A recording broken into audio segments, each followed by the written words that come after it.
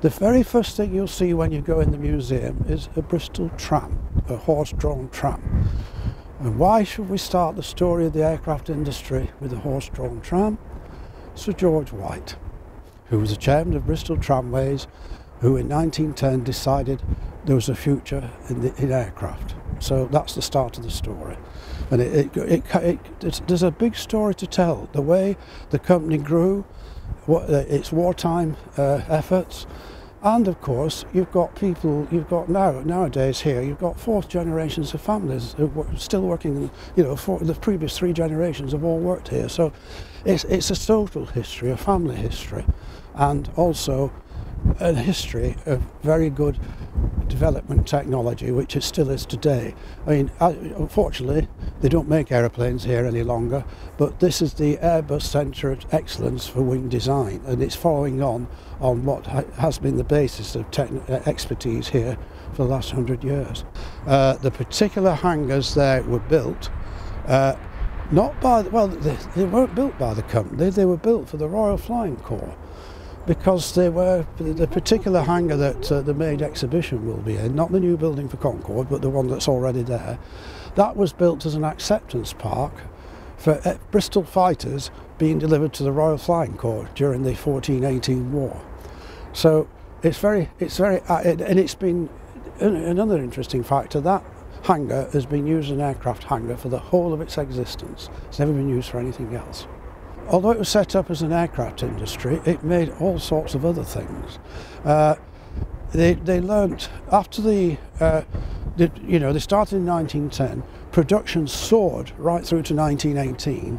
Would you believe they made 5,000 Bristol fighters during the 14-18 war? And then there was a sudden lull in proceedings. So part of the story is, what do you do when an aircraft factory is on a war footing and it suddenly goes to peacetime? And there are great challenges. And the same thing happened after the Second World War. Now, they were ready for it at that time, so they diversified. And not only they really built, most of the time, building aircraft and engines up till then, because engines came in as well, which is now Rolls-Royce. It was Bristol engines. They came in, and after the war, they diversified into, they went into the early days of plastics, which has now become composite materials.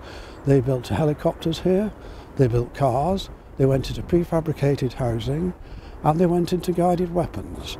And the weapon that defended us during the Cold War against the possible onslaught of Russian bombers was the Bristol Bloodhound guided missile. It was in service from 1958 to 1991, and that came from here.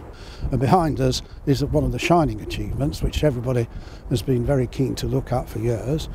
And hopefully it will be a very super attraction in its own right. Came to be here is because the investigations into supersonic transport began in the late 50s.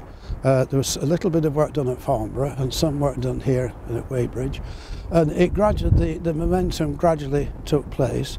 And even I, in 1958, worked on a forebear of Concorde. It was the same shape aeroplane, but it had 6 engines in 1958. So it's taken it took from 1968, 58, it took 10 years before the development work on it, before the aircraft flew. And of course, in that time, the French were developing a very similar aircraft. And in 1962, there was the Anglo-French agreement where they pooled their resources, and Concorde emerged from that. And there were 20 Concordes built, all told, 10 here, 10 in Toulouse. And the particular Concorde that's behind us is a rather special one. I know Concorde itself is special to Bristol, but this one is even more special because it was the last Concorde ever to fly. It didn't fly until 1979.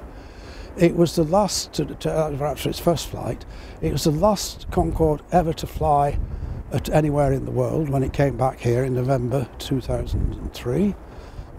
It flew supersonic on both its first flight and its last flight, and it is the last complete aircraft ever built at Filton.